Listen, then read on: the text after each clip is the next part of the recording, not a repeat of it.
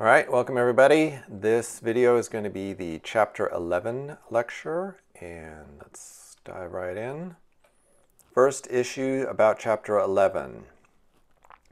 One of the key economics of this whole business is that we have sellers and buyers. They are connected by traders. We'll discuss the traders in just a minute. The main thing you need to remember from your economics class is sellers are the suppliers of the good. They're the ones that can produce the good. You might think about it on the supply side that way. Either way, they have the ability to provide this good. If you meet their selling price, they will give you the good. Below that selling price, they're not going to give you the good at all. So they'll accept that price, so this minimum price, their hurt price, whatever you want to call it, whatever price, this minimum price, they will accept that or any amount above it, and in exchange they'll give away the good, okay? So it's important to remember throughout this whole chapter, even at zero above that price, trading the good is worth it to them, okay? That's the zero in our model, right? There might be some price, if it's too low, the seller is just going to hold on to it, or the seller is not even going to bother to produce anything, and so they won't produce it, okay? So that's the seller side. On the buyer side, it's still the same old buyer from economics 2. The buyers want a copy of the good below a certain price. So if the price is below a certain amount, the buyers are going to want that good, okay? So that's the demand curve.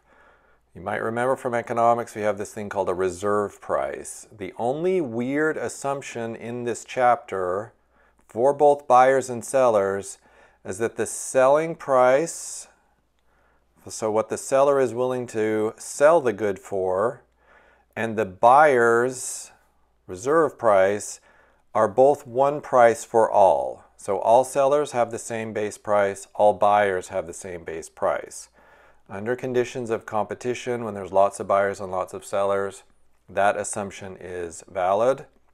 You also saw already in your exercises situations where it's possible that a buyer might be willing to pay more than other buyers for a good, and it kind of, in some cases, disrupts the trading prices, okay? But that's fine. Now, so we had these prices, right? We got the amount that the seller is willing to pay, the amount that the seller is willing to give up the good for, and how much the buyer is willing to pay, sellers, buyers. And the difference in the chapter right now is assumed to be 1. That is, there's sort of one amount, think of it as a dollar, a euro, whatever you want to call it.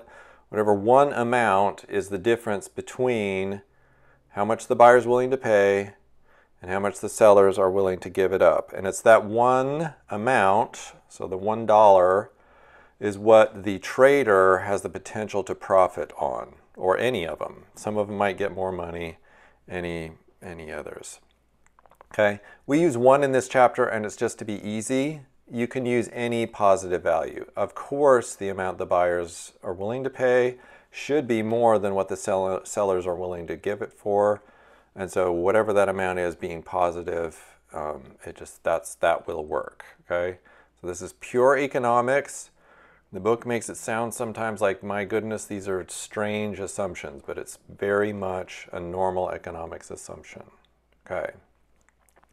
From our side, we're discussing social networks. This trading, this intermediary idea, is because of network positions. So we have a group of sellers. They have their price they're willing to produce the good for. We have buyers. They have their price that they're willing to consume the good for or take the good for.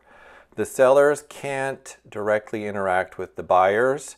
The traders are intermediary between the two. We have words for these. They're nice, right? Under situations when there's a monopoly, that is, a seller has an exclusive relationship with a trader, or a buyer has an exclusive relationship with a trader, that's a monopoly situation, and in that situation, the trader is a gatekeeper. anytime there's competition or anytime the trader's not a full gatekeeper, then they're just along one of the paths. So I have a lovely diagram here showing, we got the S1 and B1. They can only transact basically between or using trader 1 as an intermediary. If we removed trader 1, S1 and B1 would no longer be able to do anything. They're no longer part of the network, okay? And you might remember, way back, wow, my goodness, this is from the first chapter we discussed, in chapter 2, where it's, you take these people out and the network is now no longer a complete graph, that it's split off, okay? So monopoly means you're a gatekeeper as a trader. If you're not a gatekeeper, meaning there's alternative paths around, then that means there's competition, and that's where we're analyzing the various stuff, okay?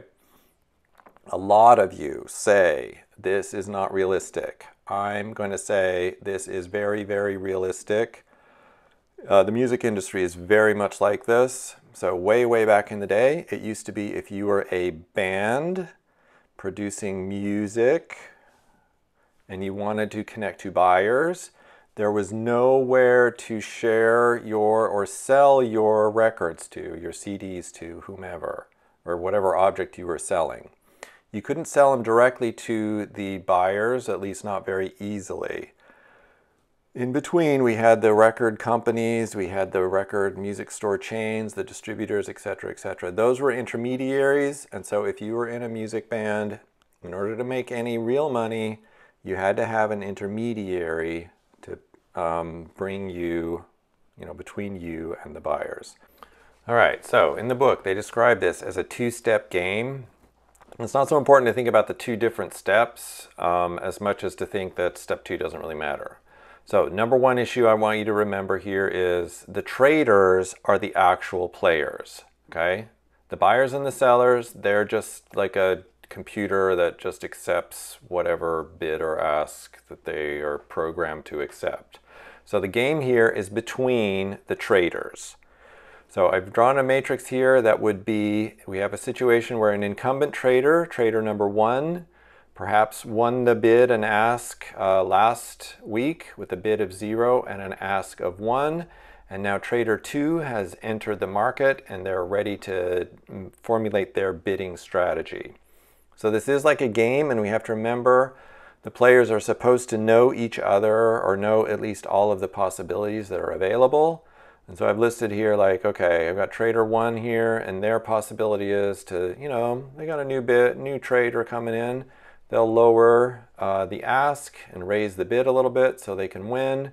Trader 2 is thinking, oh, I've got the option here of, maybe a little bit lower ask, higher bid, or I can go up even more. So what are we going to do here? Well, we've mapped out whether or not each player wins the bid and what their reward would be if they do win it. If we look at trader 1, their dominant strategy, their strictly dominant strategy, is going to be to bid 0.2 and ask 0.8. Trader 2's best response to that strategy is this bid of 0.3 and the ask of 0.7. Okay, so in this situation, we're going to have that where trader 1 bids 0.2 and asks 0.8, and trader 2 bids 0.3 and asks 0.7. Okay, I just wrote these out, right? I'm just like trader 1 or trader 2. I'm kind of thinking like, what would the possible options be? And, that's how they play out. So that would be the quote step 1 according to the book. Remember, that's the game. The traders are thinking, what is the other player's strategy? What's my reward going to be? What are they going to do? And then once the win is in, where trader 2 picked bid 3, ask 0.7, trader 1 picked bid 0.2, ask 0.8, the sellers and the buyers just take the best. Seller takes the best bid. That's trader 2, bid of 3, ask of 7. The buyers take the best ask. That's trader 2 with an ask of 7 versus an ask of 0.8. So that's how we know, sort of who won the actual game. And so in this situation, trader 2 is going to win it, and then they're awesome. Okay. All right, so the traders have some assumptions that we have to make sure what's going on with them. The first one is they are maximizing their profits, so they can attempt to trade with a negative profit. So they're never going to ask more than they bid. They're also going to have this assumption that if they don't get a trade at all, they get 0. And sort of on the flip side of that, if they make a trade with no profit, for 0 profit, they do indeed get a little tiny payoff. So it's better to be an active trader than a trader that has no business. Okay. Another key assumption is that the traders have to avoid that situation where they have something on hand and can't sell it, or that they sold something without having it on hand. And so what this means is, I call it the decision space being narrowed every time. All right, some of the basic stuff here. I'm just going to rewind. This should be straight out of the chapter, and you know the idea. So you have the idea of a trading game where there's a monopoly situation. So the trader has a monopoly on the seller. In this situation, seller and buyer. The trader is going to bid 0 to the seller and ask 1 from the buyer. I already told you not to think of it in terms of a game, but here they are. Here's a game, if it was actually a game. So for the trader, you know, they do have strategies. They can bid 0 or 1 from the seller, and the seller has the option to accept or reject it. You can see here that it's strictly dominant for the seller to accept. So in that situation, in a way, that's why we're kind of skipping that step too. You would also get it from the buyer side too. But the buyer, their strictly dominant strategy would also be to accept whatever, in the monopoly situation, whatever the trader offers. So in this situation, it ends up being best, right, for the trader to get that full, the 1 profit. Okay. Well, now we have competition for a seller. So a new trader comes in. That trader has a buyer.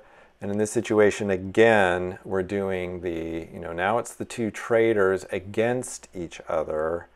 And we had here, I'm just modeling them out again.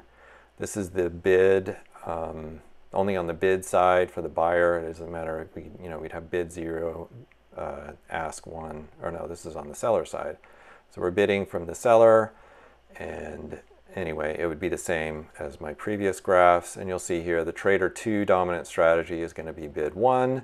And the trader 1 best response to that is to also bid 1, and therefore trader 1's going to win, sort of as the incumbent, and get to trade. We don't know. All right, just put that in there as the incumbent wins. So that's that 0.01 minimum award.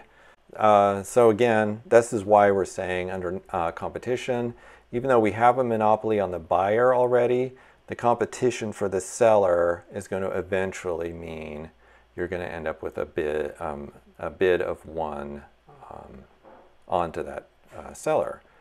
So in this situation, it's kind of interesting here. Yeah, the seller's getting a little extra money. Remember that the seller has this base price, and the trader is offering, the traders are offering a little bit more, or bidding just a little bit more in exchange for being able to make that trade.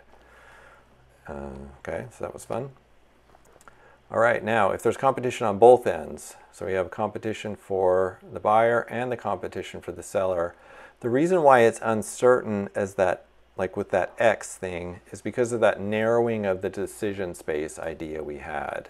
Okay, so yes, you might start off with a bid of 0 and an ask of 1, and we're just going to end up somewhere in between. Okay? In this situation, I modeled it as a bid 0.5 and an ask of 0.5, but it might end up being a bid of 0.2 and an ask of 0.2. It just depends on how those that decision space sort of evolves. So the number there, that X, that's the unknown, and it's again because of that decision space.